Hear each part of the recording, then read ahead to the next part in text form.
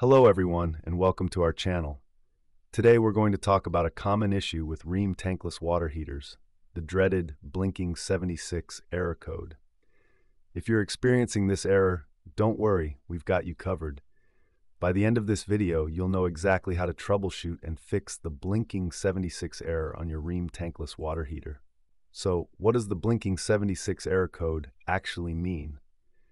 Well, according to Rheem, this error indicates a communication problem between the remote control and the tankless unit. It can be quite frustrating, but the good news is that there are some simple steps you can take to resolve this issue. Here are the troubleshooting steps to fix the blinking 76 error code on your Rheem Tankless water heater. 1. Power cycle. A common temporary fix is to power off the unit at the remote control.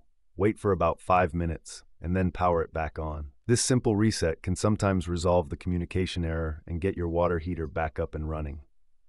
2. Check for electrical issues. Ensure that the electricity supply to the unit is stable. If there are any electrical issues, such as power surges or fluctuations, they could be causing the communication error. 3. Contact support.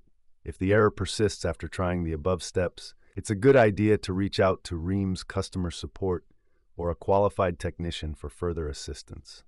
There you have it, a comprehensive guide to troubleshooting and fixing the blinking 76 error code on your Rheem Tankless water heater. We hope this video has been helpful to you.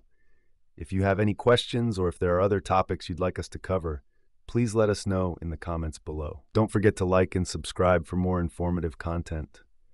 Thank you for watching, and we'll see you in the next video.